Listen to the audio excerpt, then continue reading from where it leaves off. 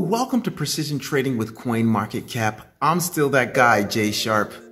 The markets, Bitcoin, is it gonna dance and whisper sweet nothings in our ear? Or is it gonna stomp all over our toes in a drunken stupor and dampen all our hopes and dreams? Well, let's get sharp with the markets and unveil the possibilities.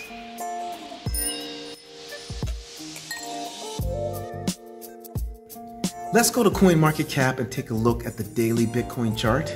Last time we were here, we had some lines of resistance right here at that 50.4K. And we had some lines of support right down here at 46.5K. Also, we can't forget about this nice juicy support here at 43.8K. Now, just to rewind a little bit, we had prices break out. And we were hoping for prices to jump out, come back, retest that line of resistance, making a line of support. But what ended up happening is prices broke through that, right past through our first line of support, hitting that second line of support right here. What we need Bitcoin to do is to hold this line of support, this 43 to about 44K spot, to spring off of that and continue up. But what if prices don't hold and break through this line of support? I know what you're thinking. No! I'm feeling and thinking the same thing. But just in case prices do break through, we have to be prepared. What kind of tool can we use? The Fibonacci tool is the weapon of choice to figure out what levels price could go to if this support doesn't hold. Let's grab that tool right here. We'll go to the very bottom of that line of support, going all the way up to our last resistance here. And as you can see, if prices don't hold, we have this 50% retracement level that prices go to and bounce off of. If that doesn't hold, that 62 retracement, one of my favorites, could be used as a line of support. And as you can see, we have some support here with price at 38.2. Zooming on in, let's take a look and see if we could use the Fibonacci tool on a shorter time frame, like the 4-hour or the 1-hour chart. Yeah, let's grab that Fibonacci tool and let's go to the bottom of this and then to the top of our last resistance right here at the 47.4K level. Look at that. We can see prices are dropping down to that 61 to 78% retracement line. I'm just going to zoom in a little bit closer, taking a look at that 1-hour chart.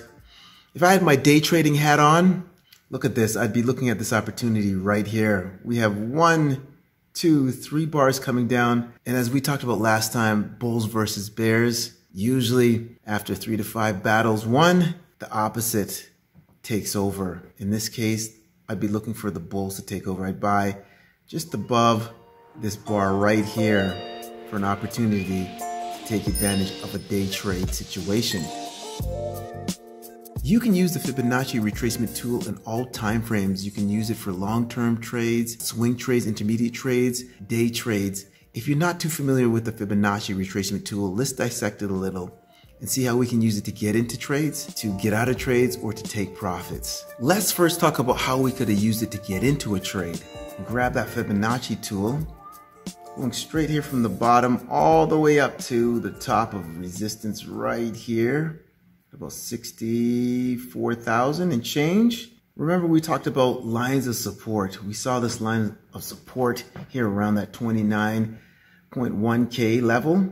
And look at this retracement. Price is pulling back to about the 62 retracement level. A lot of people like to use the 50 retracement level as a means to get into a trade.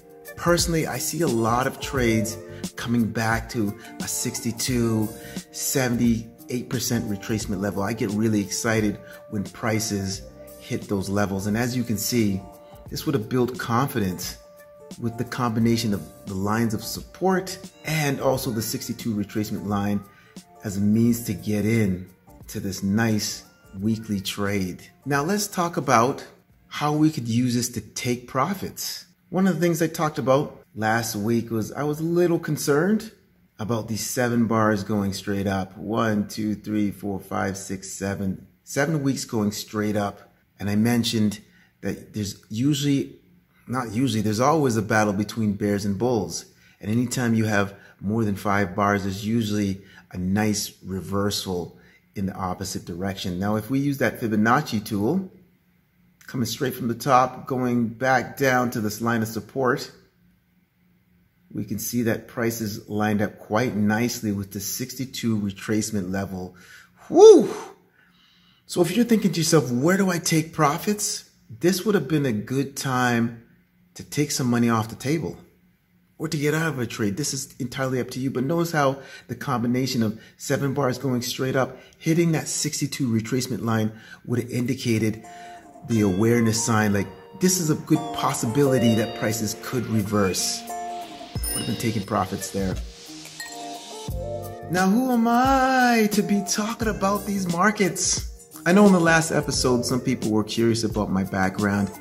Now, I've been trading for over 10 years. In many years, I was trading commodities.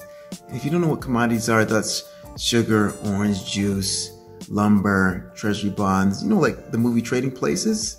If you haven't seen that, go check that out. I did move on from that to currency trading, but I think the most exciting market is the cryptocurrency market. A market that I think is going to change the world. So these are exciting times. Don't you think so? Now, I'm not here to ask anybody to trust me, and I'm not here to give financial advice. But one thing I love to talk about is the possibilities of what could happen. If there's any tools here that speak to you, I recommend that you use them. They say that trading is both science and an art. Use your tools that you find to develop your art and to become a great trader or investor. Thank you so much for joining me here at CoinMarketCap in this episode of Precision Trading, where we talked about the Fibonacci levels. Magnifica. And then once again, I challenge you to get as many people to understand this beautiful world of crypto. So let's get our friends and families to subscribe and join us here at CoinMarketCap. And if you have any questions about crypto, just ask Alex. The link is listed down below. Well, I'm out. Love, peace, and hair grease. Deuces.